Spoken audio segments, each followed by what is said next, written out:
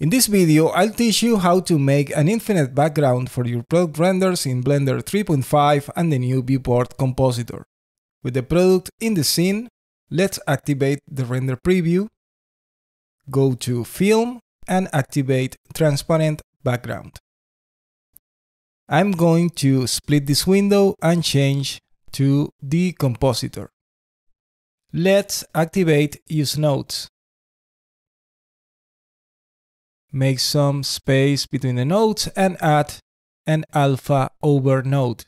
Connect it here and change this connection to the second slot. Now to activate the viewport compositor, press on camera.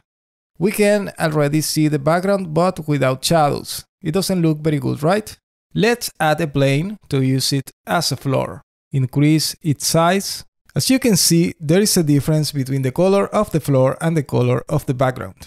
To fix this, with the floor selected, go to Visibility and activate Shadow Catcher. With this, we turn off the visibility of the floor, just leaving the shadows. If we leave the camera, we see our background disappear. Go here and press on Always, and the viewport compositor will be always active. And as you can see, we have an infinite background. But we are not done here. Go to the alpha over node,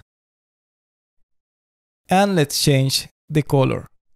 We can select any color we want for the background, but the color is not reflected on the can. To fix this, select the floor. I'll change the name of this object. Go to the Material tab and create a new material. Drag the background color to the material, base color, and now we can see the reflection of the color. I'll decrease this saturation a little bit, and this will be the result. For Amazon product renders, we just need to change the color to white. Remember to change the color also in the floor material. My new course about 3D product animations in Blender is available in Skillshare.